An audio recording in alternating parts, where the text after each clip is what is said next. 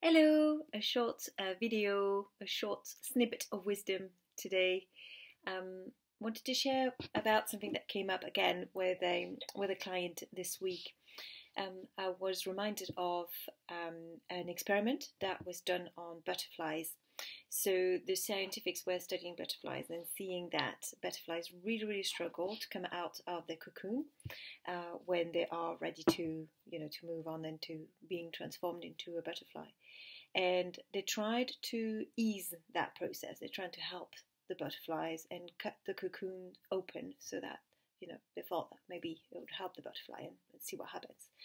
And actually what happened is that the butterflies that were helped out couldn't fly and just died because they hadn't had been through that process of leaving that cocoon, of getting into that transformation. And by doing so with that struggle, what looked like a struggle, they actually strengthened their wings and their muscles and were able to have the resilience and to have what it takes to fly. And I think that's really interesting because when we look into, and the parallel that we can do with coaching and with life is that sometimes we look into something that we want to change and a transition that we want to look at.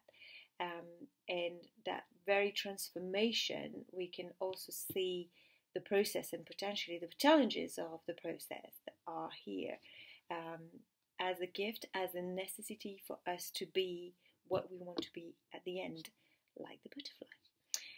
So I think it really, again, creates a really great mindset shift onto why is this happening, and looking at everything happening for me instead of happening to me. It's really all of it. And it's not always clear when we're going through it. Sometimes it is with like sort of a bit more distance when it's happened.